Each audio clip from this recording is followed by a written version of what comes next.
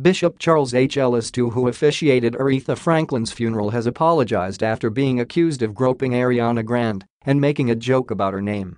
Bishop Charles H. Ellis II, who was accused of groping Ariana Grande at Aretha Franklin's funeral, has apologized.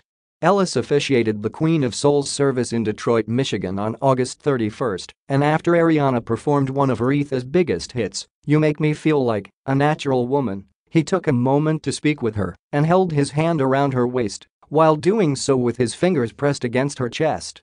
"It would never be my intention to touch any woman's breast.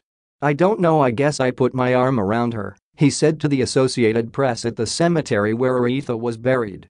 "Maybe I crossed the border, maybe I was too friendly or familiar, but again, I apologize." He added that he hugged all of the performers at the touching funeral. "I hug all the female artists and the male artists," Ellis continued. "Everybody that was up, I shook their hands and hugged them. That's what we are all about in the church. We are all about love. The last thing I want to do is to be a distraction to this day. This is all about Aretha Franklin."